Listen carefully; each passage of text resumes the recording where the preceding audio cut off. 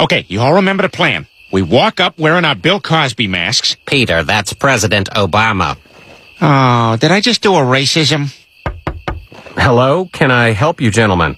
Hey, You guys have been sitting in front of my house for the last 5 hours trying on Obama masks. Is there something I can do for you? we were just getting ready to break into your house. Excuse me? Oh, hey, cool shirt. What? Oh, thank you. Look, what's this all about? This guy used to live in your house, and a box of his old porn is still hidden in there. We were going to break in and take it. And I was going to stay with the rental van because it's my name what's on the contract. Oh, well, you could have just knocked on the door and asked. I don't want that stuff. I've got kids. Get it out of there. Really? Awesome. Oh, well, that was easier than a game of Pai Gow poker.